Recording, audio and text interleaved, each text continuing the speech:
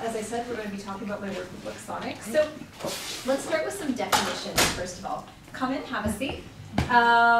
So when we talk about immersive technologies, we talk about leveraging technologies that create the perception of being physically present in a digital world. Okay, and so that can mean actually several different things. So we can talk about the spectrum of what XR, MR, AR, VR, there's all these acronyms out there. So let's talk about what that means. So the first one we're going to talk about and that you'll experience today is virtual reality. So that is simply creating a totally, fully digital world in which you are interacting with the digital world and you've stepped outside of the physical world. When we talk about XR, that's a kind of a blanket term, so XR means extended reality. That encompasses augmented reality and mixed reality. There is a fine distinction between the two. For the purposes of most conversations, they're used interchangeably, but augmented reality means having a digital overlay on your physical world, and mixed reality means being able to interact with that. So there you go, just exactly as we said. And we'll look at applications of that in a couple of slides. Okay, and then when we talk about 360 video, that's simply taking a video and making it fully interactive. So if you look up in your, not interactive, fully, well, making it 3D essentially. So if you're wearing a headset and you look up, you can see the ceiling of your 3D world. If you look down, you can see the floor. You're going to see that on some of the videos we brought today. Okay, so how does that play into medical education over the past half-decade? So it's becoming increasingly at the forefront. It's the subject of papers, studies, pilots, grand rounds. So here in 2019, University of Manitoba at the Department of Pediatrics featured augmented reality and virtual reality in medical education as part of their grand rounds. There's partnerships between major universities, institutions, and commercial partners. So Microsoft famously partnered using HoloLens with Case Western Reserve University to introduce some radiology software, and for studying anatomy as well. So, and we'll talk about why there's a difference, why there's a benefit in a few slides. Okay, and this is happening the world over. Here's a surgeon from the UK who's talking about the power of mixed reality for teaching, again for anatomy and for surgery students over at the NHS, the National Health Services. And here's yet another study talking about how HoloLens was used to improve memory recall in anatomy physiology, so things that required visual learning and 3D applications and understanding. And what happened? So, question? Okay. Sorry. Sorry, I'm not familiar with HoloLens. Is this a VR used in the medical field, or is it a regular HoloLens has been discontinued. It was a headset by Microsoft that was actually more mixed reality based, so there was augmented reality overlays. And in fact, this is a video that kind of showcases that augmented reality, mixed reality overlay. So you can see. So it's more of an AR? Yeah, I would say XR. AR, XR. So XR is extended reality, and that just kind of means the blanket term of augmented reality and mixed reality. Okay. And then augmented reality is simply seeing, you know, an overlay. Like for example, there's a digital sign in my headset that pointed at this and said, this is a computer. And then mixed reality would be if I could click on that and then say, let me control my computer. Okay, so similar to what they're doing with the Vision Pro right now then? Yes, yeah, there is a lot of hopes for that. I didn't include any slides on that actually, but I brought a MetaQuest Pro today that will allow you to experience mixed reality. Okay, so here's an example of the HoloLens at work. Oh, that's very loud. Let me turn that down. The HoloLens is absolutely the most amazing piece of technology. Within 5 seconds, I realized that the world had changed. It was an immediate realization that this is something exciting and we have to be a part of this. Seeing things in 3D is something that you could do before with some glasses. The thing that the HoloLens gives you is the ability to walk around those 3D objects and to really experience them as if they're in the room with you. What is augmented reality? It is mixed reality. And what that means is I still see you, I still see this room and everything around me, but the digital content is inserted into the room as if it's actually there. As a teacher, I can see what they're all looking at. And that's something that we think has real power. It's actually opening up our interactions with each other. The biggest drive is getting the anatomy curriculum completely done by the time we move into the new health education campus. Today, we at the Cleveland Clinic are constructing a state-of-the-future health education campus. Our students will learn using the most forward-looking educational programs. HoloLens is a key part of this. The actual act of dissection hasn't changed in generations. We have to be much, much more effective and efficient. The biggest thing about medical school is there's just so much information and so much knowledge you're being asked to learn. HoloLens is going to enable us to teach in an integrated way and to look at the body in ways they haven't been able to see it. It's sort of having X-ray vision, seeing through the skin. So we don't need to watch the entire thing, but the point here is to show you how mixed reality works and how you can interact with it, specifically in medicine. And we'll show you more of that hands-on later. So why immersive? So there are studies out there that talk about greater learner retention, cost savings, better emotional connection to the learning content. There's more focus compared to, and this is all compared to traditional e-learning, so compared to digital slides, compared to online learning and classroom learning, and 4 times faster training. And we'll talk a little bit more about other added advantages, okay? But basically, it's safe, it's repeatable, it's standardized. So imagine rather, who are the medical students in the room? Any of you? Medical students? Fellow. You're a fellow? Okay. Fellow. Well, welcome. I'm sorry, I didn't catch your name. Sridevi. Okay, welcome. And what are you a fellow in? Renal pathology. Oh, perfect. Oh, you work with Dr. Solis. Okay, fantastic. So you may have remembered during your medical training that back when you and I and Dr. Solis were training, that the first time we probably had to do something was on an actual patient. The first time we sutured, the first time we did an art line insertion, and you're not going to be perfect the first time you do a procedure. So that means multiple pokes for your patients. It can be uncomfortable. So here you're learning that muscle memory and retiring that risk. That's what we mean by safe, repeatable, and standardized. We talked about the improved knowledge retention and learning outcomes, and then of course cost savings. So if you don't have to have a cadaver, a suture pad, you know, pig's feet, or actually bring in a learner into the OR every single time you need to learn a procedure, that's where the cost savings comes from. Okay, so we're going to go into some case studies of what we're doing at Luxonic. So we're going to talk about, you're actually going to experience Medcast 360. So this is our suite of 360 learning videos, and basically we use this for familiarization, orientation, when it helps to have exposure to a 360 environment before actually being there. So we partnered with Sask Poly, which has a nursing school down in Saskatchewan, to talk about to make videos around how nurses would be oriented to the OR environment. So in this particular video, the circulating nurse is oriented. You're viewing this whole video in 360 from the viewpoint of your circulating nurse. And when you slip on the headset, you're in this environment. You hear the beats of the OR. You're watching them perform this laparoscopic gallbladder removal from that viewpoint. You look up, there's the OR lights. You look down, there's the OR floor. So it helps you know what your position is in the real world in relation to where your interdisciplinary team is, and helps you familiarize. Okay, so we talked about the surgical case study observation. We've used it for ultrasound training as well, where with telerobotic ultrasound training, we used it to supplement in-person training and use it to train and orientate ultrasound technicians to their new environment. And one of my favorite studies was for pediatric MRI preparation. So who here's ever been in an MRI machine? Anyone? Yes, I have. Yeah. So it's closed, it's confined. If you're claustrophobic, it's a lot, and if you're not claustrophobic, it's just a different experience. So with the pediatric population, kids aren't necessarily going to be calm or, you know, at ease the first time they're in this environment. So what we did with this study is we orientated the children, patients, to the environment in the 360 world before introducing them to the MR. And in all of the cases except one, we were able to negate the need for sedation. Because when children are nervous, they're anxious, they're going to move around, which ruins your MRI study.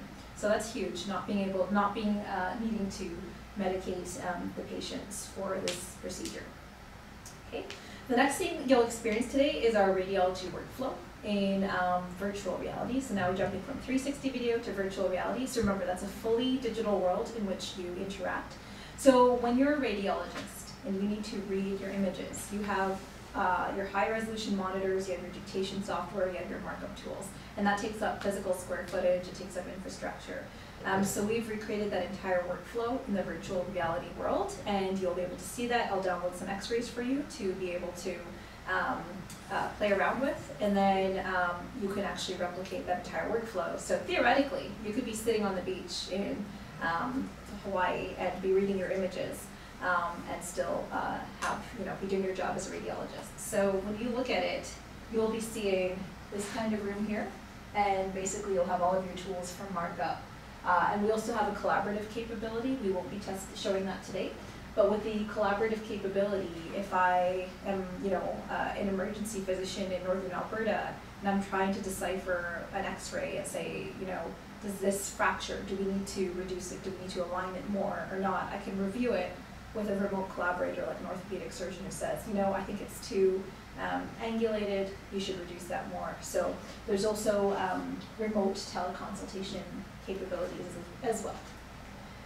Okay, so where are we at with this imaging platform? You'll see Sievert branding all over it. That's what we used to call this. Now it's we just call it the Sonic Imaging Platform. So it's commercially available for education as well as for diagnostics. We have Health Canada Class 2 device approval. We're pursuing FDA approval at present. We've done educational trials showing non-inferiority to the gold standard, which is of course reading your own x-rays and ultrasounds and the like. Undergoing clinical rollout in Canada and the States, and we have some overseas partners as well. And very coolly, we've done some space training with this as well. We've already talked about what this is, and I'm not going to play the video. Maybe I am. Yeah, we'll just quickly go over the first few seconds of this, or the first minute of this video, just to kind of show you what the collaboration looks like. So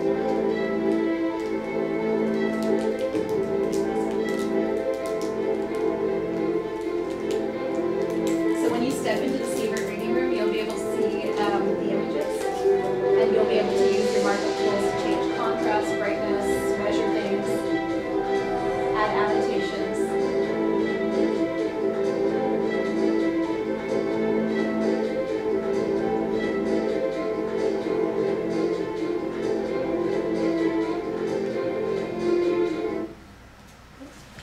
So we're not going to spend too much time on the videos because you will be spending time on this in person. So coming back to austere environments and space-like environments, I talked about this in my space medicine lecture about the value of planning something that is low mass, low weight, low power, easy to use. So when we talk about X-ray imaging in space, there is no X-ray imaging in space because you can't bring those high-resolution monitors with you. So on one of my underwater missions, we said, well, this is a space-like environment. It's remote, it's rural, it's remote and resource limited. So we loaded up the trauma imaging of a simulated patient. They had shattered their shoulder blade, and we loaded it up into that Sievert suite that you saw. And then we actually got the head of radiology in Saskatoon, 4,600 kilometers away, to join me in that radiology room, and we were able to review that imaging together. So now imagine there's a trauma on the space station, and I'm trying to figure out, how injured is this astronaut as the crew medical officer. I might not be able to interpret the image myself, so then I can hop on with the flight surgeons and mission control and get some at-ground expert advice. And then, throw back to the space medicine lecture, remember, the further you go, the more distance you have to contend with, the more time delay you have. So when you're talking about a round-trip mission with the moon, that could be a 2.4 second delay round trip, which, you can still hold a conversation with. If you're looking for a diagnosis, if that comes back to you 2 seconds later, not a problem. If you're on Mars and you need to figure out if, how to treat a fracture, if there is a collapsed lung that you need to do a needle decompression on, you probably, first of all, there's no synchronicity. So you need to be able to interpret that in real time, or if it's non-emergent, there's asynchronous collaboration that you can perform, so you can just wait for those images to be sent to Earth, reviewed, and then come back to you, which is pretty much how we practice these days anyways in the emergency room. So if I'm up working in somewhere in rural Alberta, I'm interpreting my own images and then making my best judgment call, and then best case scenario, minutes later, that happens about 10% of the time. More often, days later, because I'm working on the weekend, is when the imaging report comes in. So this would be pushing the boundaries, creating a new standard for collaboration. So we did test our VR in the 360 environment. So here's my teammate Heidi testing our Sievert suite in 360 video. So oh, that did not play. There we go. Here is Heidi on video. Look at me and wave. Amazing. So just a very, very short video there. Okay. So the third platform that we're going to show you today is our caregiver platform. And basically, we talked about virtual reality, we talked about retired risk, we talked about practicing skills. So you are all going to be paramedics saving airways today. Hannah, you've been through this before, right? Yeah, and Zayed, you've been through it before. Okay, perfect. So we have worked with multiple groups. We've worked with airway or paramedics, medical laboratory technicians, search and rescue to create VR training and simulation modules. We worked with anesthesiologists, so those are some of our case studies. So in the paramedic assessment, it's everything as simply as doing a scene survey, performing a head tilt jaw thrust to open up the airway, to doing the more advanced stuff like intubation. It is a longer module. It's at least 15 to 20 minutes to complete from start to finish. So more likely what's going to happen is you'll kind of just get a glimpse of it, play around, do a step, and then move on to the next headset. So you won't get to experience the whole thing because we don't have time for that today, unfortunately. Okay. Here's a snapshot from our medical lab assessment. So when we're training medical laboratory technicians, it's from start to finish, you're being orientated to the lab environment, you're sanitizing your hands, donning your PPE, and very coolly, you can actually pipette up samples. So here they're performing urinalysis analysis. And then my favorite part is when you pipette down onto the slide, you can actually look through the microscope and make your judgment for field counts for bacteria, white cells, red blood cells. And then my particular favorite, for deep space missions, we have worked with the Canadian Space Agency. They've had several modules looking for emerging technologies that can help astronauts on long duration missions. So we have created a whole sepsis module for them. I think this might be that video, if it will play. Maybe not. There are a lot of videos here. I'll quickly show you a snapshot of the airway video.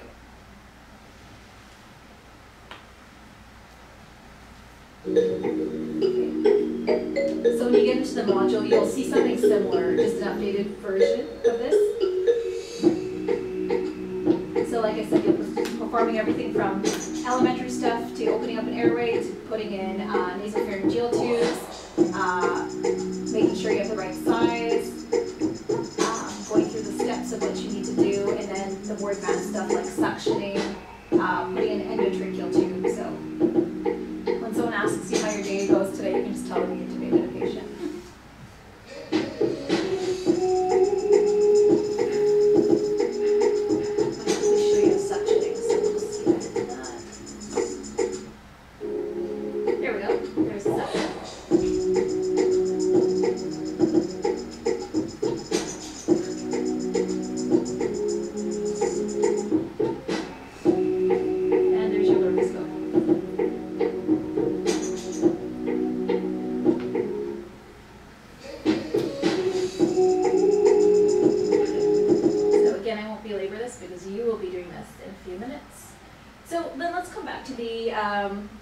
Applications. As you remember from the space medicine lecture, space is trying to kill you. Okay, so how can we mitigate some of those risks? Remember we talked about NASA's Human Research Roadmap and Exploration Medical Capability and their entire interactive list of risks to human health. So one of those, as you may remember, is risk of skills deterioration and risk of inadequate human computer interaction. So performance errors due to training deficiencies. So we talked about also coming back to the packing challenges for space, the need to be compact, low mass, low volume, easy to use, and hardy and intuitive low astronaut time to use as well. And then we talked about having ideally the ability to upload knowledge directly to our brains. So here's how AR, VR answers that and how it's being used in spaceflight. So NASA has used it on their underwater missions at the Aquarius Reef Base. They've used HoloLens for medical teleconsultation. They've used it on their underwater simulated EVAs, extravehicular activities. And they've also used it on the space station. There's a really cool article out there. I don't think I included it. It's called 9 Ways We Use AR, VR for Space. But HoloLens has famously made it to the ISS and has been used for just-in-time training for operations, not medical necessarily. They've had a holoportation where a couple missions ago, maybe 2 years ago, they had a flight surgeon holoport themselves into the ISS and be able to provide instruction. So they're importing that digital image into a physical space. And then they have also had 360 cameras up there to bring back high-resolution 360 videos, so the ISS interior is accessible to just everyone on the ground. And then there's also training modules, so that we also use AR, VR for training on spacewalks or EVAs. So here's a snapshot from one of the sepsis module that we made for the Canadian Space Agency. So when you walk into this scenario, you start on a spacewalk, and see this one play. Warning, warning, warning, warning. Suit breach detected. EVA-1. EVA-1, this is EVA-2. Come in. Approach waypoint. Acknowledged. EVA-1, this is EVA-2. Come in.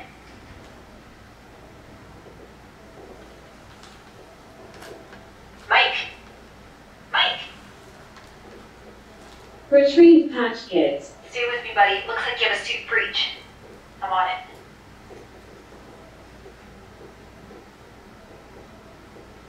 Secure patch.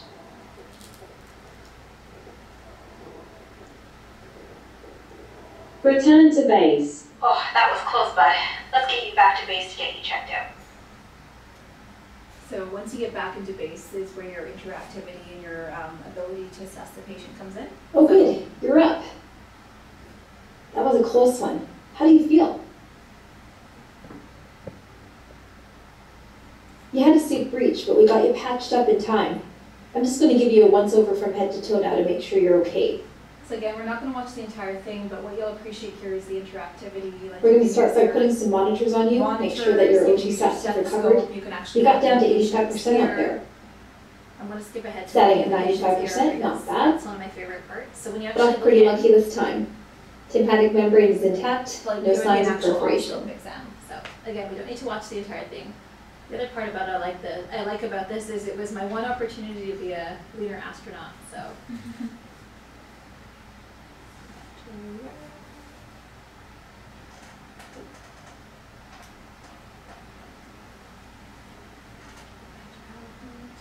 Was this loaded in PowerPoint, Kim?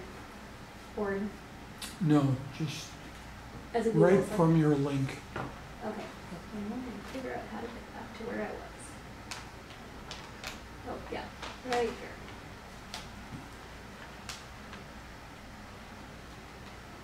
Go back to the slideshow. Okay. So we'll wrap up in the next 10 minutes here, and then we'll get you guys into the hands-on. Okay, so here's another application of how we use AR, VR, 360 video to prepare for space. So this is, as I talked to you about in the space medicine lecture, we use analog environments to prepare ourselves for the space environment. So one of the things we do at the International Institute for Astronautical Sciences is we have a gravity offset harness at the Florida Tech. And so basically we're able to offload a certain amount of our weight. In the last lecture I showed you how we offloaded 99% of our weight to simulate fixing panels outside of the ISS and weightlessness. So what we have here is we have a simulated lunar yard that replicates the lunar landscape, and we've actually simulated 1/6 gravity. And then we have, here I am in an EVA suit, and we just wanted to see, like, as a proof of concept, can we use 360 video as well as virtual reality in this environment for additional training. So I have to say, wearing a headset in a 1/6 gravity is one of the most surreal experiences you could ever have. So if you can imagine, you're in a suit and then you're immersed in either pass-through or in a VR world in 1/6 gravity, it adds to the realism of your training. And then if you're doing pass-through reality, mixed reality in a lunar simulated EVA, you can add instruction for a moonwalk, for example. Okay, so summary. We have done work for the Canadian Space Agency. We've talked about the projects we have with regulatory bodies, paramedics, lab tech, search and rescue, and we've talked about some of the testing that we're doing in high fidelity environments, parabolic flight, and space-like environments. Okay, so the last thing I'm going to talk to you about today that you'll get to try is point-of-care ultrasound. So we have leveraged mixed reality point-of-care ultrasound to create a system that is portable and that has an advantage in ergonomics compared to traditional handheld ultrasound and emergency department ultrasound. So this was developed for the Canadian Space Agency's Impact Canada Deep Space Health Challenge. We made it to the finals. We were one of 5 finalists to develop this, and again, plans to test in progressively higher fidelity environments. So I think that's kind of the running theme here. So brought it up to the Arctic Circle, and we tested it there. Tested it on an underwater mission, brought it to my space medicine students, and we casted it to the screen. So what's actually really cool here is my student here is seeing her screen in front of her, but the rest of us, myself as the instructor in the class, can see what she's seeing there, so I can give her further instruction.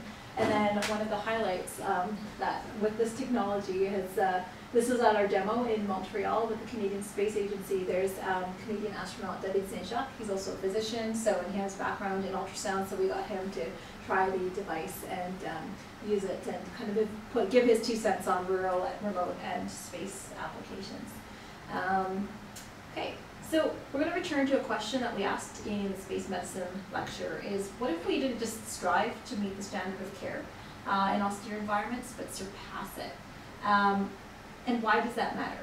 Okay, so coming back to talking about the advantages of virtual reality, augmented reality, extended reality. So we talked about retiring risk. We talked about building muscle memory. The other part of that, there's unlimited redos. There's kind of that rule in medicine, if you attempt twice and you miss, it's time to hand it over to a colleague. That's true of intubations, it's true of IV insertion, that's true of arterial lines. Okay, so here you can practice until you have that muscle memory down. You can go to higher stakes scenarios without having to wait to see that in your training.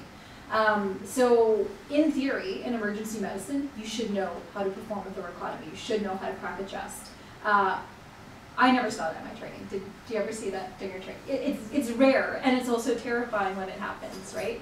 So to be able to see those really once in a lifetime, once in a decade scenarios, you can actually bring that into the VR world. It's faster. You can build in metadata to your 3D objects. So we talked about building information into your mixed reality world and getting more information, collaboration, savings, and increased knowledge confidence and retention. Okay, so that's about all I'm going to say on that. So this is a slide from Oculus. This, by the way, just to give credit where credit's due. Okay, so just to end here, let's bring it back to applications for Earth. So we talked about space being, we talked about remote resource limited environments being analogs for space, but maybe we can use some of the technologies we use to succeed in space to do some good on Earth. We talked about nearly half the world's population being rural by recent census data, and we talked about all of us having had to endure a resource-limited environment through the pandemic. We didn't have access to our traditional physical workspaces. We didn't have access to our physical sim labs. So VR also adds a lot when the unexpected, like a pandemic, happens. So just to end off here, where are we headed with the future of immersive technologies? What about combining other emerging technologies to help next level up with Immersive. So we've talked about these other technologies in passing in the Engineering Tomorrow lecture. So artificial intelligence and big data. What happens when we bring that to medicine and to increase our insights? And specifically, what happens when we bring that to immersive medicine? So AI is also a hot topic in all aspects of clinical medicine and education. We need to know how it will impact our work, our interpretation, how it will make things better, and also how it will, the perils of AI. So talking about the potential, if we can create just-in-time training or real-time augmented reality overlays of our physical world, if we can also bring in machine learning insights to help us with diagnosis. Remember, we talked about the old school method of diagnosing differently. We talked about the pigeon study with the BBC article, the pigeons looking at pathology slides, and diagnosing, right? So it's a different type of intelligence. So how about we bring in AI as a different type of intelligence to help us with diagnosis? So that's applicable in rural settings where you are often the only physician in town, so you don't have other brains to help you. It's just you making the diagnosis. It's helpful in space, it's helpful in Mars to help you make more informed decisions. And then the other part of medicine is that the rate of guidelines, of literature out there is changing so rapidly, it's so hard to keep abreast of changing guidelines in clinical practice. So AI, as well as augmented reality, can help with that. So that's about all I have, okay? So we talked about the benefits already of Immersive. I won't go over that again. But basically, the Immersive offers us low resource technologies to help address medical challenges both in space and on Earth, for education, for training, for just-in-time guidance, for diagnostics, and where are we headed next? Integration with additional emerging technologies, wider scale pilots, deployments, education, training in space and remote and rural environments, and that's really all I have. So any questions? No? Okay. Yes, yeah, go ahead. What's your opinion on moving towards remote surgeries? So we could combine the headsets with robotic, So remote surgery. Yeah, remote surgery still in my mind isn't a possibility today. It's been for a variety of reasons. So it's been studied as early as 2008. Like there was a telerobotic simulation between New York City and Toulouse, France. Or maybe Strasbourg, somewhere in France, and you can do demonstrations, but like even a millisecond delay could be an impact on the difference between severing an artery or tying off the artery. And so they have done studies. There was a study between McMaster University, one of the general surgeons there, on the Nemo 8 mission, so that was in the mid-2000s. Did some tele-robotic guidance with this robot based in McMaster to help tie a suture knot underwater in that underwater habitat. But the time delays, if there's anything more than a millisecond delay, it can result in a patient injury, hazard, or morbidity or mortality. So for the moon or Mars, it needs to be real time and instantaneous. So you can have a robotic surgery, which once AI is increased enough to recognize anatomical variations, recognize critical errors, and augment a human's training, that's the potential, but Earth guidance for moon and beyond isn't a practical solution. How would you deal, so with any remote practices in those extreme environments underwater in space, and you're dealing with a different gravity, so if I'm dealing with it remotely from wherever I am and I don't have access to the harness to replicate that environment that I'm working in, wouldn't that affect if I'm supposedly, if way in the future where I could, where someone could use the VR to use the same acts in that environment, like through a machine? That's a great question. It wouldn't move, like your movement wouldn't be the same. And so you would need, yeah, so you're saying that how do you translate putting in surgical maneuvers in 1G to a 1/6G or weightless environment? That's a great question, actually. So there are models of surgery in 0G right now. There's surgical glove boxes, for example, that are purely for me as an operator in 0G to work on. You're kind of talking a step beyond that. So the answer to that is we would need to plan for that, and we would need to be able to adjust for that conversion, right? It's a currency conversion of sorts, right? So a good example on Earth is in Calgary, there's something called the neuroarm. It's a robotic arm that does brain surgery. And its advantage over a human neurosurgeon is it filters out tremor, and it can work at the micrometer scale rather than the millimeter scale. And it does that through a series of computer algorithms and adjustments, right? So then you just put in an algorithm that recognizes this is what the motions are in 1G, this would be the motion in 16G, right? So taking away the medical aspect for a second, if we were to take a step here on Earth, this is how we walk.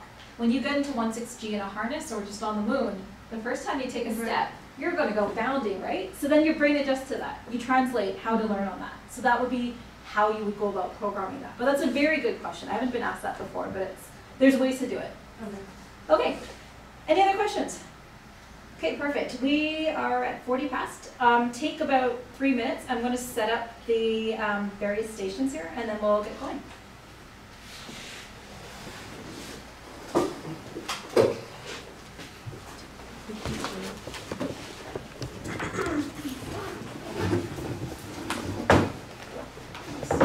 Ultrasound station.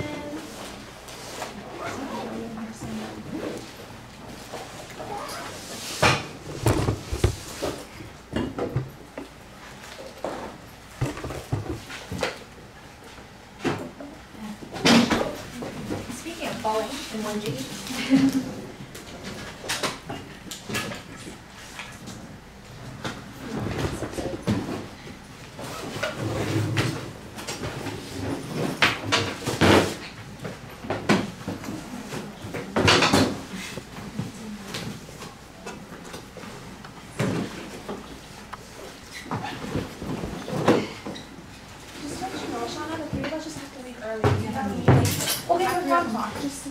Yeah, no worries. Thank you so much. Thank you. Do you need any help setting up before we leave? Yeah, if you wouldn't mind taking out.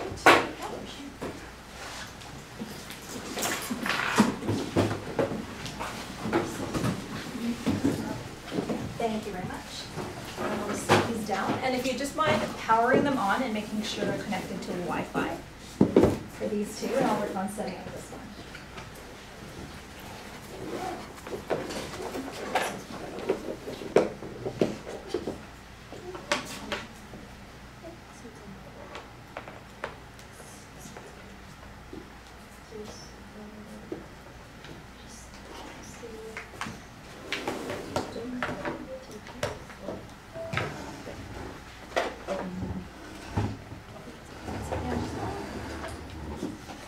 Would you please anything?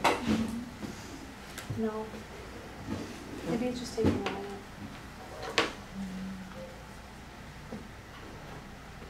Oh, hey, it works now. It works? Yeah. Good. Okay, this one's on. Perfect. And running. Look through. Can you see it? Look through here. You want to? Yeah, that one's good. Perfect. Okay. Great. Thank you guys for doing that. No problem. Of course. So this one is good to go. So what I'm going to do initially is I'm going to pass this to my phone. So whoever's using this, I can kind of guide you through what you're seeing. So we're going to put this over here.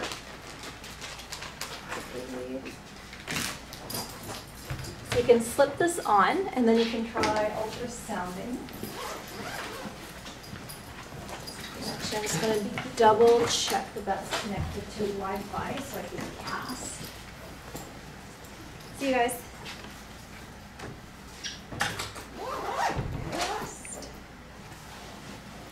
Yeah, this is just right, really, because there are 3 setups and 3 of you. So. That actually works very well. Okay, and actually, there's a guest Wi-Fi, correct? There's the UWS, I think. Yep. Yep. Let me just double check which we're on. guest at U of A. Sign into the network. Let's do that.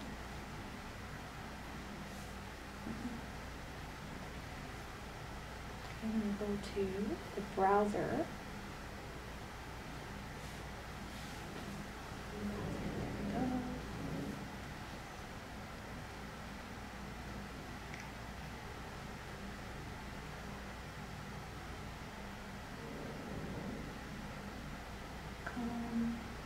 Google.com.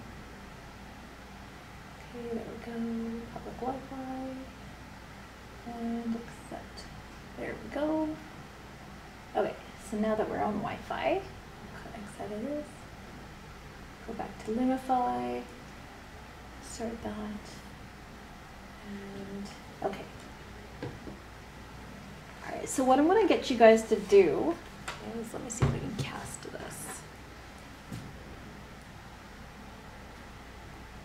And then I'll show you what you do. Does anyone here have experience with ultrasound? Once or twice. I did it. My dad bought a portable one and we were playing with it in COVID. Oh, cool. So who brought that? My dad. Oh, cool. Okay. He just ordered it because for the hospital, he's a physician. Okay. Surgeon. Okay. So during COVID, he ordered one and we were playing with it during the That's lockdown. Awesome.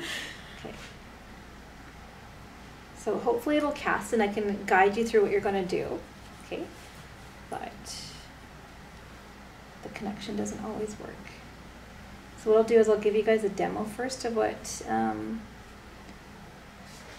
may take up to 30 seconds. Let's see if this is on. Sometimes it shuts off. Okay. Still connecting. So even if this doesn't cast, basically you guys are going to scan each other's radial arteries, okay? And that's what the ultrasound jelly is. So I'll bring that over here. You're going to put some jelly on your wrists. You want to feel your pulse first so you have an idea of where your radial artery is. So if you need, just do that now. Okay, and you can do it on each other, you can do it on yourself. Then you're going to put some jelly on.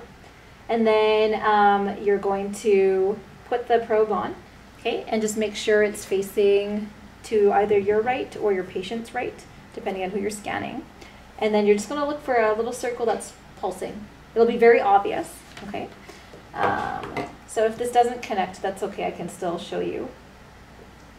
Okay. So it's not going to connect, but you guys can start playing with this right now. This is good to go. I'll just adjust the depth for you. Okay.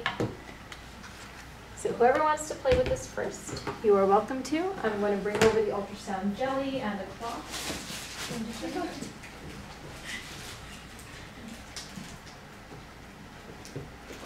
Here's the ultrasound jelly. Okay, the hand connectors are very intuitive. You just use basically this trigger to work on the controls, but you shouldn't need to adjust the controls because everything is set up. Okay. What should I do now?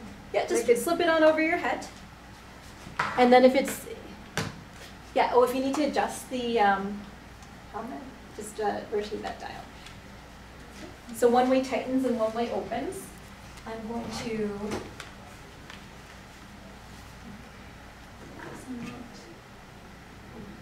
this. What should I do after this? Is it black or can you see the screen? Yeah, I can see the screen. You can see, okay. Yeah, so then to put the ultrasound jelly on your wrist.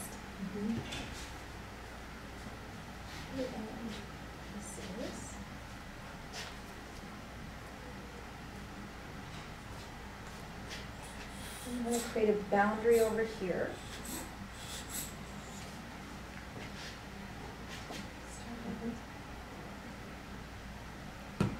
Okay. Should I put the probe? Yeah, if you feel ready. Yeah. Go ahead. Nothing is happening. Should I start anything? Yeah, you can start scanning yourself. And if I'll be over in a second to get you started, I'm just going to get this one set up so we can get 3 groups going.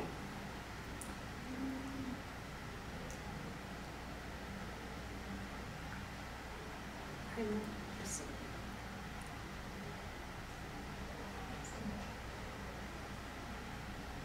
sure we're on Wi-Fi. We're getting this, perfect. We're going to go to the browser.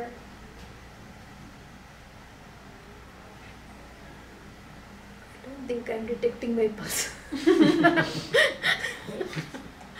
So then this one is a 360 video. So whoever wants to come in can come here. Just come to where I am, because if you step out of the boundary, it'll Just in front of you? Yeah, just come to where I am. Okay, and then what we're going to do is, again, you'll use your index finger on the trigger to control things. And what you're going to do is you're going to go into full screen. And then you'll see the difference between 2D and 3D. So just get you to come right here. And you can keep your glasses on. I'll help you adjust this. That's a hazard. Just be careful. There's an open. Is that tight enough or too tight? That's good. Okay. So then you should see a 360 video in front of you. I see the anterior shoulder dislocation. Perfect. Okay, so hold out your left hand. Okay, and I'm going to give you a controller. Okay. So at the bottom right-hand corner of the screen, you'll see an option right now. The screen disappeared. Oh, did it? Yeah. It's like I have the bar. Okay. Can I select something? What is it like? It's just the bar. So that like the time and the apps. Okay, go to the purple icon that says browser. Okay. And then open that, and you should come back to Medcast 360. Yes. Okay. So then click on the anterior shoulder dislocation. Is there a scroll? Okay, it's here. Okay. And then go to full screen. You can play, and then go to full screen, and then the lower right. Yeah, and then in the lower right-hand corner, go to, right now it's in non-VR mode, click on VR mode. On which corners? The upper Lower right-hand corner. There's the three dots. Oh, non-VR. Okay. Yeah, now go to VR, and then go to 360, and then watch the difference. Okay, that's amazing. Okay, and then I will get these guys started. On. It's a little blurry in the, okay, no, it's good. Okay. I'll come fix that in a sec. We're going to I got it. Okay, Yeah. perfect. It was, All right.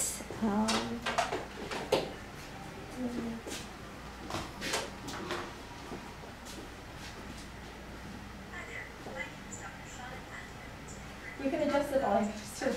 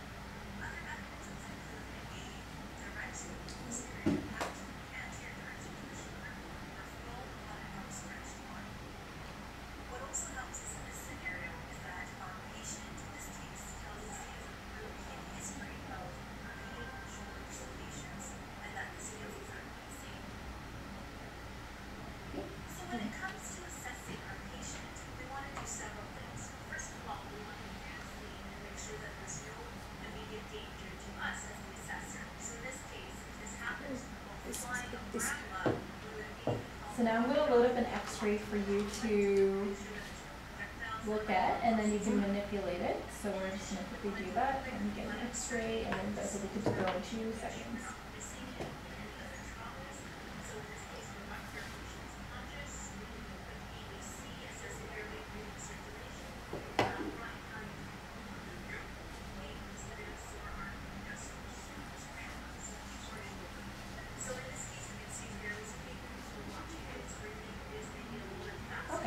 So I will get someone to step in here, and then basically when you wear this, you'll be looking at a chest X-ray, and then in your lower right-hand corner, you'll see image manipulation, and you can use those tools to play around with the image. So you'll see what a radiologist would see. Okay, so come sit here, exactly where I am. Okay, and then face that way. Okay, and we're going to slip this over your head. Okay, And then I'll just get you to put it over your head so it's comfy. Okay. You can wear your glasses while you do that. Okay. Is that comfortable with where your bun is? Okay, do you want me to tighten this a bit? Okay, do you want to tighten up here or it's good? Okay, perfect. All right, so are you right or left-handed? I'm right. Okay. Right, so stick out your right hand. I'm going to give you a controller. You're going to use your index finger. That one? Yeah. And you can, right now you should be seeing a chest x-ray. Yeah. So you'll be seeing the front view and the side view. We call that the AP and the lateral. And then you'll see to your lower right, under the lateral view, you'll see image markup and the image manipulation. Yeah. So click on that. And I may have already clicked on it. And then in the lower middle, you'll be able to click on those tools and adjust the contrast, mark up make measurements, put arrows if you want.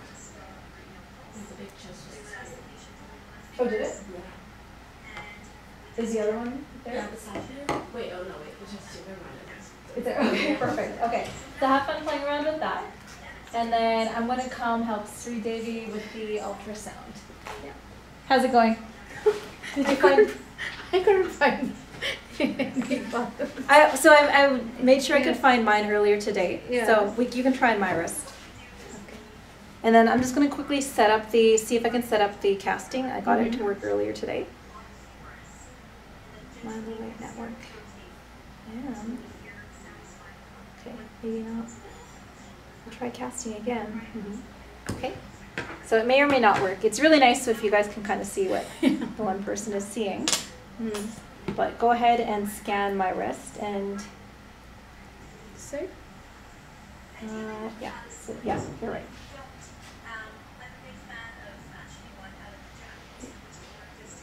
Okay, and I'm just going to flip your probe around for you. Okay, and then I don't see anything. Do you see? Maybe it's not taking up the. Is the button to the left of the screen, is it blue or is it orange? It's blue. Okay. And so are you seeing like the image move if I move around? No. Like it's frozen? Yeah, it's frozen. Yeah. Okay. I can't see that. Usually if the buzzer, you will see the pulse, right? But like if I move the probe around, are the tissues moving around as well? No. Oh, it's totally frozen. Is frozen. Okay, so then, are you right or left-handed?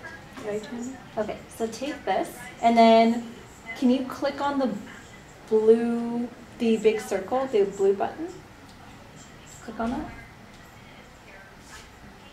Did it turn orange now? This here, something is orange, like the frozen. Yeah, so click on the orange button. Okay, so now it should turn blue. It's not turning blue. Click on it again.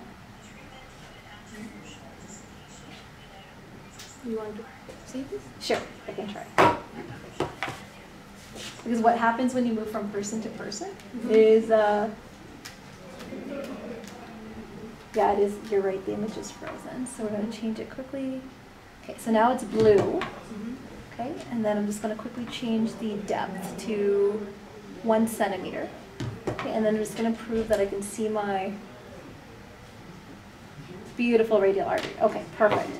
So I'm going to give this back to you. Oh, sorry, yeah. Oh, yeah. Here, just put it on and then Okay. Is the circle blue? Yeah. Okay, perfect. So I'm going to show you. You'll see a nice little pulsy. Yeah. Perfect. Do you want to try to find my artery? Sure. And you can just press play on the video. So I'm going to get you to move more laterally onto my wrist. And then More medially. Is what I meant to say.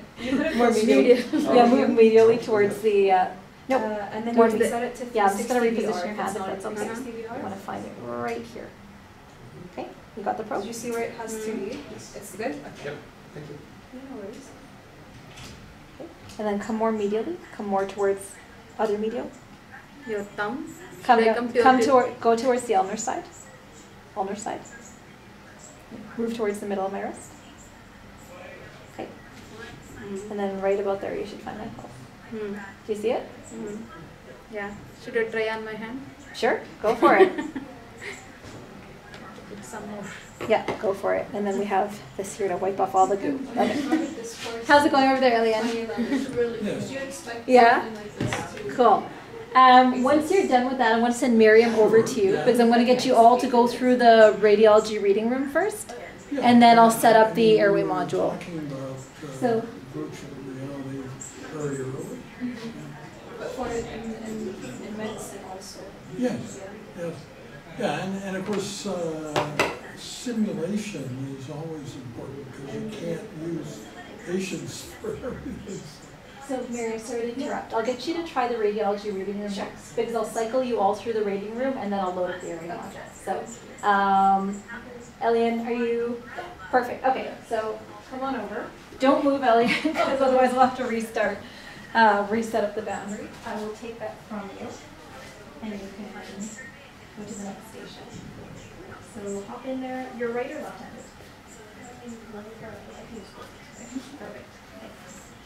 Is that snug enough? Do you want me to help you adjust that? Okay, perfect. Stick out your right hand. Okay, and then put you backwards. Okay, are you in a radiology reading room? Here, yeah, you can see the diagnosis page. So good. Okay, do you see a chest x-ray in front of you? No, but there's a small image here I can select that. Maybe. Want to try this? Yeah, sure. Oh, yes. Can you look to your right a little bit? Is it more on the other screen? It's blank. Okay. Space. Okay, so then use your middle finger on the lower big button and take that image. This bigger, the lower one, yeah, and then drag it to the next. I have this expanded this way. Or actually, no, there's like I see 3 boxes. Perfect, 3 big screens. 2 are blank, and this one has diagnosis and there's 2 small images on the side. Okay, history. Use your index finger to click on that. It's the worst day to wear one in my head. The one that says chest x-ray. Yeah, that is the, I think that is the max. Use the max. I can just take my butt out. Yeah. Here, let me just quickly fix it. I think that'll be easier, sorry. I see what happened. Okay, yeah, so what I'll do. Break this over. Break this over. Okay, so now you have 2 big chest x-rays. You can see. And then I'm going to load. Okay. Yeah. So you can see when you step in, you're looking at 2 big chest x-rays. Yeah, you can. You might need to see the steps forward. Yes, okay. Okay. Yeah. Okay. It's kind of blue.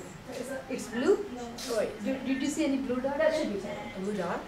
Like a blue circle? Yeah. I see like the screen and the blue circle, like a flower or frozen snowflake or something. Is there? You see 2 chest x-rays? I just pressed this button and erase this one. There is a blue line below. I see the side by side. Okay, perfect. The touch bar. Okay, like so then in the bar, bottom and middle screen, you'll see your markup tools. Then black and white. Oh, yeah, I do see the yellow snowflake. It's a yellow. And you should. so you can play around with those tools. I think you should your change finger it to and just blue. play around with the X-ray and see you can adjust the contrast. This is the left Check hand. your radiologist. Yeah. Okay, now It's blue. Yeah. Okay, then. Hey, how's it going over here? Wait for your search for your pulse. Or if you can, you can use mine because I was able to find mine today. Yeah. Can you feel it? I find it difficult to find my pulse today. Do you want me to find yours? Yeah. Okay. You got a beautiful pulse right here. Yeah. Okay. So we're just going to put jelly right here over these 2 fingers. Perfect. Okay. Wow. And then you'll take the probe and you will scan. When you scan, you just see like something just Like, pulsing like up and put it down. on the gel? Yeah, just put it on the gel. Yeah. And then you'll On see the like a little film, you see circle that's pulsating. Like a little. someone is tapping something, you'll find something like that. Yeah. When you see the pulse. It's a shame that the Wi-Fi isn't working. I was able to do this at home today to cast because then you guys could see what I was seeing. Or I could see what you're seeing. Troubleshoot. Yeah. If someone is just poking you, it should be like that in that film. No. In the black and white clip, something like that should be there. No. Can you identify it? It's difficult sometimes. University.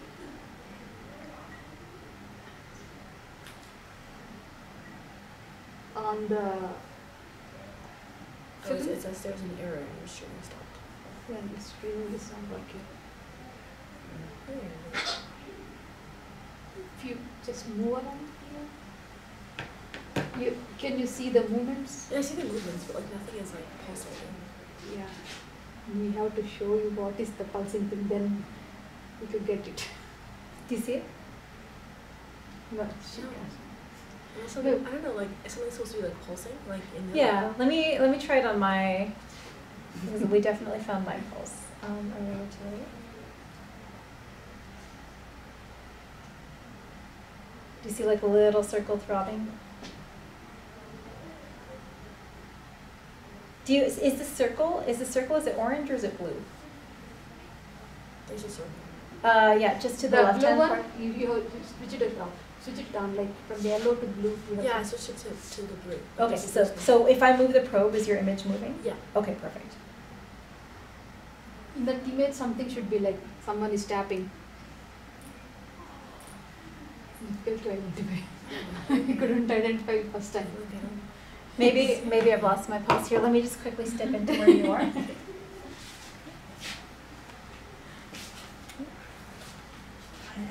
Do you want to try this one? Yeah. I've lost the radiology images. I'll come load them up for you in a but sec here. You can play around with this though. Okay, and then what I'm going to do, I'm going to change the depth to 1. Is that forward? Is it good? Can you see that? Adjust this so I don't have to worry about this. I was just holding it up because it was a bit loose. Yeah. Yeah? I have a teeny tiny head, so. This is the, yeah. Just a little lower. There you go. And then you can select some features and stuff. Great, okay, right there. And maybe So, you can try getting the image back, but I couldn't figure it out. memorize that spot. Okay. I'll get you to step where I am. Flip this on. And yeah, I have a very big, small head, so. I'm the opposite. Very large head. So in those discussions, did you think it would be more ahead today, or? Well, the frustrations of counterclockwise to open it. flying car hasn't come as quickly as you wanted, but other things have. And then Jakob will get you over to the radiology. Oh, Because I know my brother yeah. was so Or to this I one. don't find that it's Yeah. 10 years they've been talking Switch about it to it. everything. So like, Right. Yes, But yeah. like, So I'll give you, stick out your right hand. solving the game of Go. Use your we index thought finger to that would switch to the take blue. another Okay. 25 years. Okay, now click on the Some things depth. have gone very quickly. Okay, and then just go to 1 And centimeter. So you're just kind punching of full-widths. scrolling up and down. yeah. So if you scroll down, it should go deeper. It'll say 4 centimeters. Scroll all the way up to 1 centimeter. I don't find any image here. I'll come help you in a sec. Is this? Oh, 1 centimeter. Perfect. Okay, so Sorry, I now. kind of cleared the image. I didn't know how to bring it back. It's so Do nice. you see like diagnosis, or do you see like a page saying diagnosis? Oh, wait, yeah. Yeah, do you see that pulsation? Yeah. Cool. So now you know what Just you're face looking to for. face. You're in Do you want to space. try looking for my pulse? Yes. Yeah. And there's no windows in front of you, Yeah, there's windows. but they're black. Are you seeing 2 little small boxes, like 2 miniaturized X-rays? No. No. On the first window. To your left. There's like 2 black ones, right? And then is there a first window where there's like 2 small images? No, I don't see any, like, I just saw a clear I see picture it. of this space, but nothing else. Okay, I'm gonna come load that up for you. Yeah. Yeah, I think I saw it for like a split second. Perfect. So you know what you're looking for Yeah, now. yeah, yeah. Okay, so your new challenge is to try to find your own pulse. Okay. And then I'm going to get you to switch over to Jakob. And then, who has not done 360 video yet? Okay, so let me load this for you first. The problem is when you move around, it thinks you've stepped outside your boundaries, so it thinks you're not safe. Okay, so I'm going to step where you are. Oh yeah, it's all black. Interesting. Okay, medical education. Continue. Chest X-ray. Not that one. This library. Back.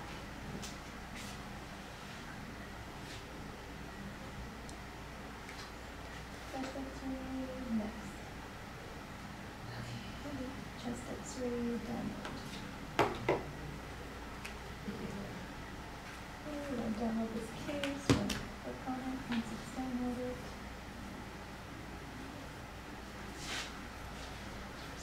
Click on it.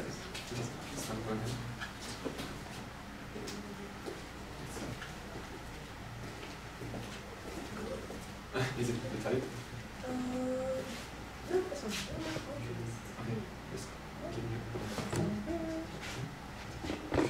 There's the lateral, there's the AP. Okay, so if you come to step where I am, and then go back up ahead. Well, is here on your head. You adjust it as you please. So you should see 2 x-rays loaded up now. Yeah. There's an AP and a lateral. And you can use the menu at the bottom to mark it up, to adjust, to invert, to play with the images. Okay. Miriam, have you done this one yet? No. Okay, perfect. So I'll get you to slip on. Here, I'm going to just set it up for you. Okay.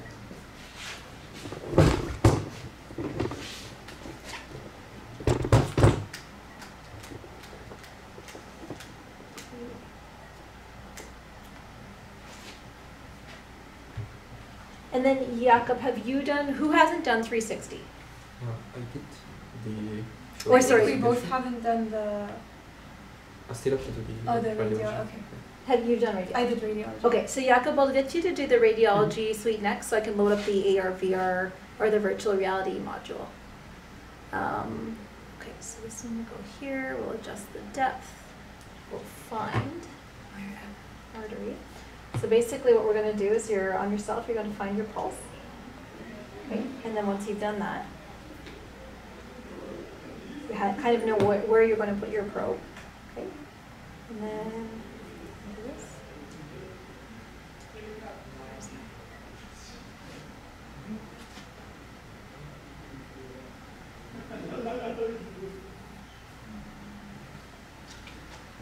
The video's not playing. No, the video's not playing. It's like it's phones? loading. Oh, so, okay, maybe it's...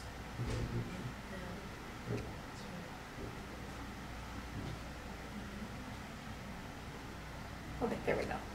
So, get you to step here and then slip it on. Okay. Can you just loosen it a bit? Yeah, totally. So counterclockwise to loosen it. And then, yeah, just snug it up as you see fit. Now the image in front of you, is the circle blue or is it orange? Do you see an image in, like a circle in front of you? I just switched up the image again. Do you see a screen? I see the screen. Okay. And there's the... I was going to do something. Yeah, then is it, what color is it? But Okay, perfect. And if I move the nice. probe, your image moves? Yeah. Okay, so you should see somewhere here, like a little black pulsing thing, like on this screen. That will be my radial artery. Okay. Do you see it? I think so. Did you say it was pulsing? Yeah, it's like throbbing, it's this little black circle. I think you can. Got it? You can do it next time. It's not throbbing. I mean, what I noticed is my artery's getting a little sluggish from being pushed on, so now it's kind of getting lazy. But if you okay, squint, I think I know what I'm. Yeah, I think so. yeah, so I'm gonna let you play around with the probe and try to find So how is it oriented. and so is there a camera attached to this? Because like being able to see the room. So you're in pass-through. So this is a mixed reality headset, so it's designed to let you see your full environment. Okay. And then the mixed reality part comes in. What you're seeing for a screen overlay is on a traditional handheld or emergency department bedside ultrasound. That's the same overlay, the same tools you'd see. Outside the overlay, is that because is it Yeah, recording because right now or? It's not recording. No, it's just like wearing glasses or like wearing sunglasses. Or, yeah, so it's not a camera. Because it looks like it's a video. It doesn't look. No, this is real time. All okay. real time. Yeah. Yeah. So go ahead and put that probe. So I'm going to get you to put it a bit more perpendicularly. Yeah, perfect. Just a bit more contact. I'm just going to adjust it a bit. The video wasn't playing. The video wasn't playing. Okay, let me come fix that for you in a sec here. I'm also seeing images. Should that be kicking on? Is it? It stopped working? I think it's all closed, so Oh, I okay. just see the main.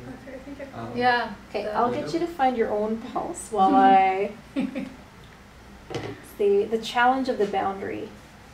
Because if I set up a room scale boundary, technically you're free to walk around, but then you might walk into other things. Okay, let me fix this quickly. I will get you to end the screen. Thank you.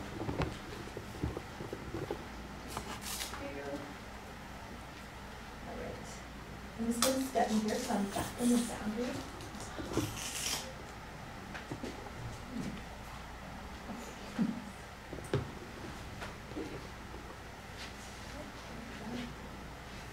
Just like someone is poking, but in the clear image you will see this pulse like thing. Okay.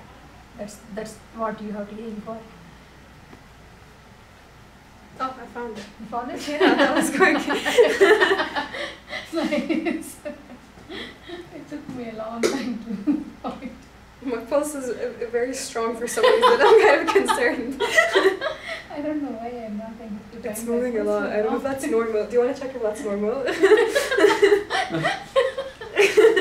You want me to check your pulse? It's normal. Sure. Wait, I don't want to move it. You keep it like that. I'll check it. I think I'm okay. Yeah, take it.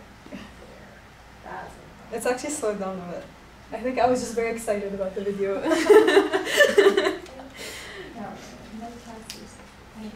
Is it still there or did I move? No. Perfect. You can go around and see. Okay. Because I'm not Tell seeing me the if I pulse. should stop. Tell me if I should stop. Okay, so it'll be in a full screen, but it'll be 2D. Okay, and then No, you'll see in the lower right something. I don't. Maybe it has changed the Put view. it over your head. I think I moved my hand. It's okay. It's okay. No, it's a black screen. Oh wait. Oh yeah, there's nothing on My it. glasses like this. It is. It just changes. Okay, I got it. You got it? Yeah. Nice. Okay. Okay, it's okay. It's fine. Okay, stick out your right hand or your left hand. I guess this is left-handed controller. Okay. Is there, you know like how there's look the below white, the video. the And just whiter maybe line? push the index What's finger that? button. Your index finger. Yeah. The Okay, hollow and then there's a portions menu will up be here that black. says VR, So your vessels non-VR are TV. hollow. They'll be black. Whichever Whichever is solid, when I they'll come made as the video white in lines. like full screen, Like- it was there. Oh, Like solid your So gold, if you just yeah, go like and your look and gold. maybe point They'll at come it as again, white it lines. should come up. Because it's not Okay, reflecting now go anything. from 2D non-VR to 3D. They are like VR. ultrasonic sound waves, right? So So it is Wait, going so to the on hollow VR part, then 3D? it shows. Go to the VR. You hollow. know the Oh, black okay. circle? That is throbbing? Mm-hmm. It's so I moving should, the like, white see part. the- Yeah, so now you're in a 360 environment. It's, Yeah, there you so go. it's just moving the muzzle over. All right. Muscle, okay. So stop working. Yeah, let's see. That's cool, right? It's very cool. Ah. And I never had any. I never had any experience. That's okay. with We will VR. fix So that. cool. Medical This is the first time I'm wearing it. So there. Yeah, even I don't Chest play X-ray. games. My brother is very Download. so. Download Maybe cases. we should buy something. And it is 100% downloaded. Click on that and then do that. Do that. Okay. So now, and then we'll bring up your marking tools, image manipulation. Okay, so if you come and stand exactly where I'm standing, okay, you should see the chest X-rays up. And are you right or left-handed? Right. Okay, so which one is the right? Okay, this one. Yep. Yeah. Okay, and now in the bottom of the middle screen, Mhm. you will see your markup tool, so you can play with the contrast of the image.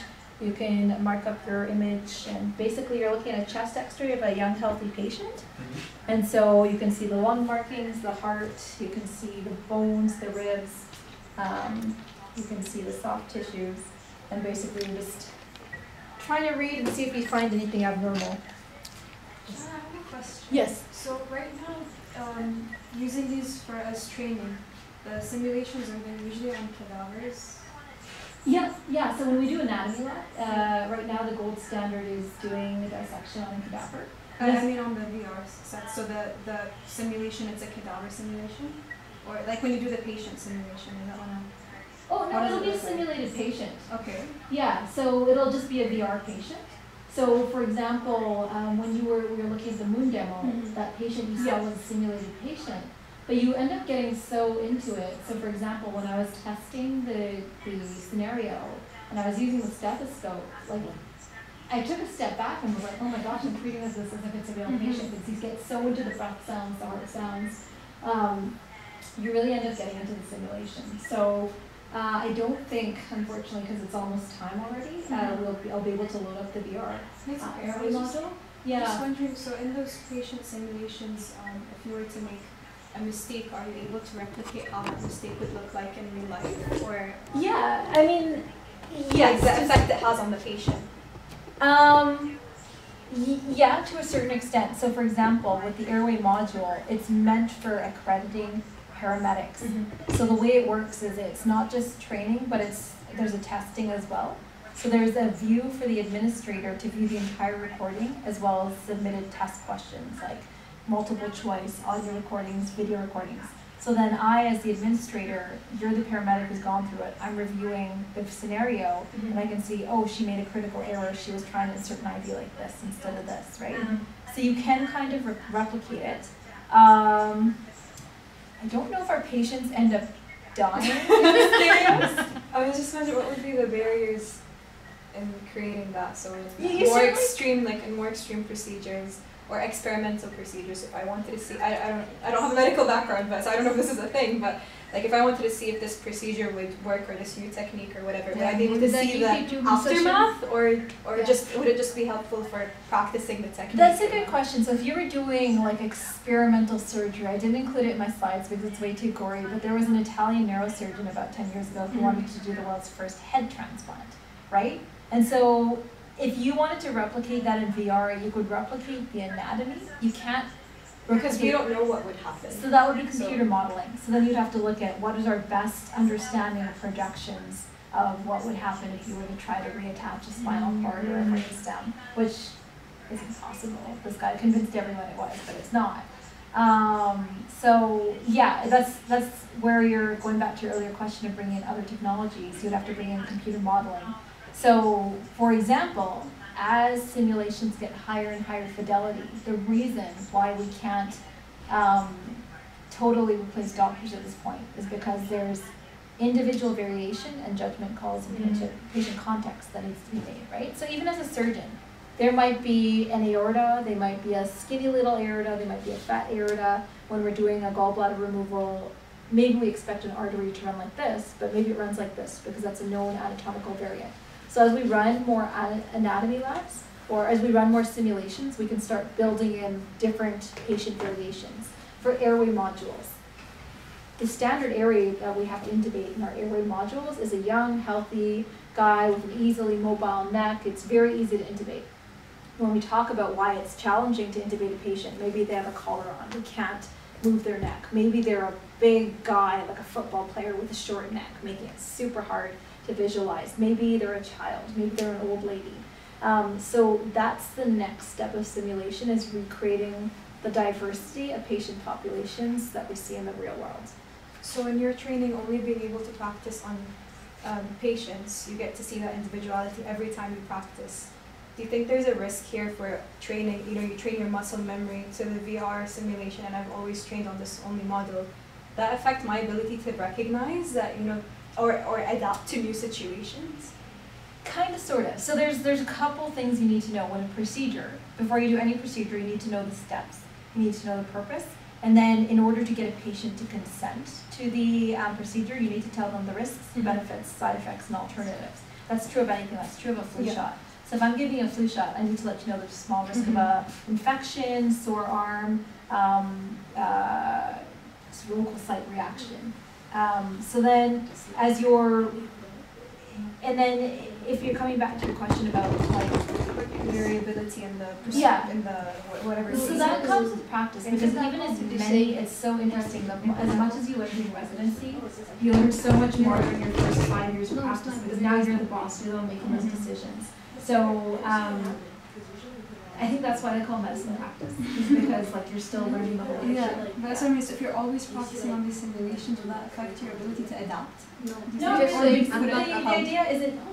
It's always a balance, right? But I think ultimately it's helpful because you're not saying that you're only practicing in VR in perpetuity. It's practicing in VR until you have the confidence and the knowledge, and then you can go into the real world. So then you're not going to be doing appendectomies in VR in perpetuity. Someday you're going to go into the wild. Yes, of course. No, I'm glad you're interested. So in what would we need in order to do simulations where we can kind of predict what would happen? So in the experimental ones. So if we wanted to kind of predict, like I want to try this out and see, like I don't know what's going to happen, I want to see what could happen. Yeah. What do you feel like are steps we would need to get to that point? I know that's like probably that's a great question. But what are the barriers towards achieving that? Yeah, so it's 3 ancillary technologies. So it's the immersive technology.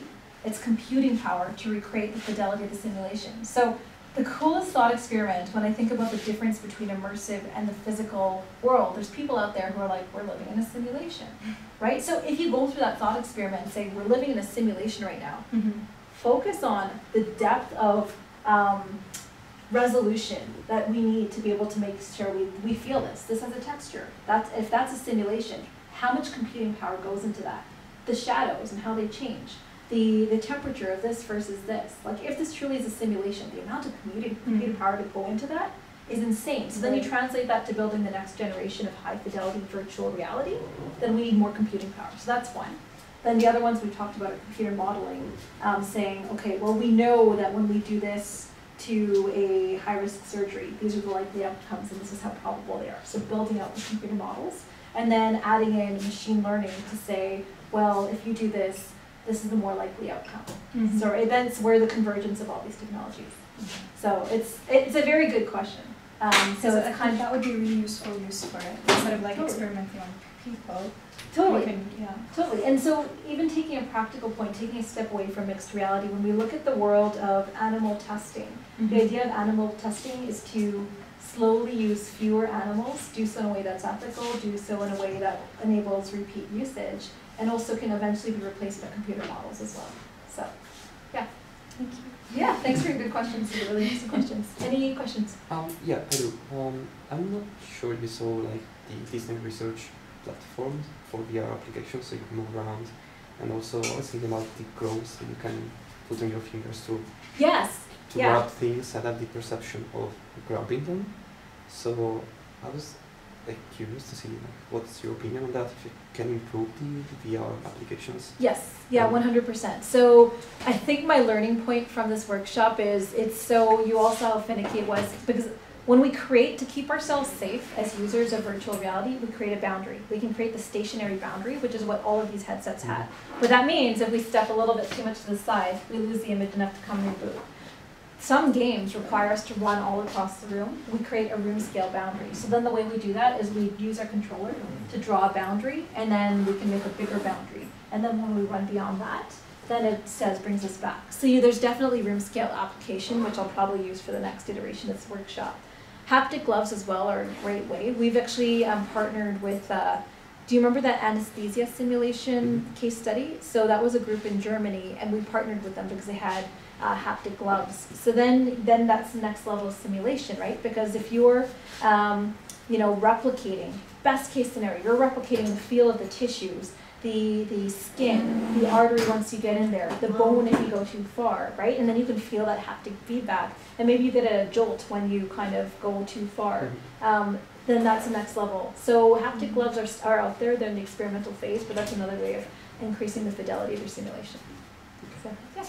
There you go. Happy to take more questions. I know you guys are officially dismissed 5 minutes ago, but you guys have my email address. So thank you very much. And yeah, I look forward to your Thank you so much.